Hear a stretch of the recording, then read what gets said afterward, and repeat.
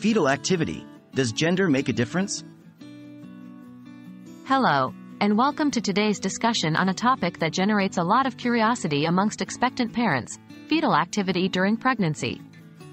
Specifically, we'll be addressing the question, is there a difference in fetal activity between male and female fetuses during pregnancy? What is fetal activity? Before we dive into the gender differences, it's crucial to understand what we mean by fetal activity. Fetal activity refers to movements made by the fetus inside the womb, including kicks, flips, and rolls.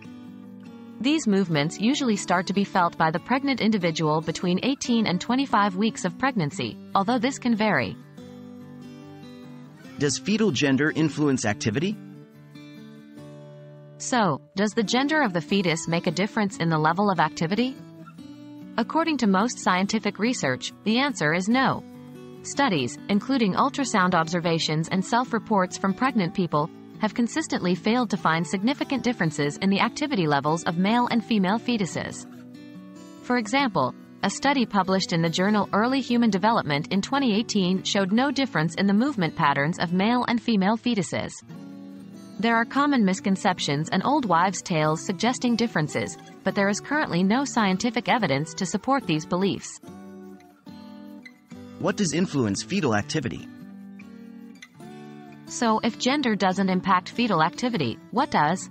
Factors such as the time of day, the mother's activity level, and the stage of pregnancy can all influence how much movement a pregnant person feels. For instance, many pregnant people report that their baby is more active at night or after a meal. And as the pregnancy progresses, the baby's movements might change in character because the baby has less room to move around, but the frequency of movements should remain relatively consistent until birth. In conclusion, while it's natural for expectant parents to look for patterns or differences in fetal movement, it's important to remember that there's no proven link between the gender of the fetus and the level or type of activity. Always consult with healthcare professionals if you have concerns about your baby's movement patterns. We hope this video has shed some light on the topic, and we look forward to seeing you next time.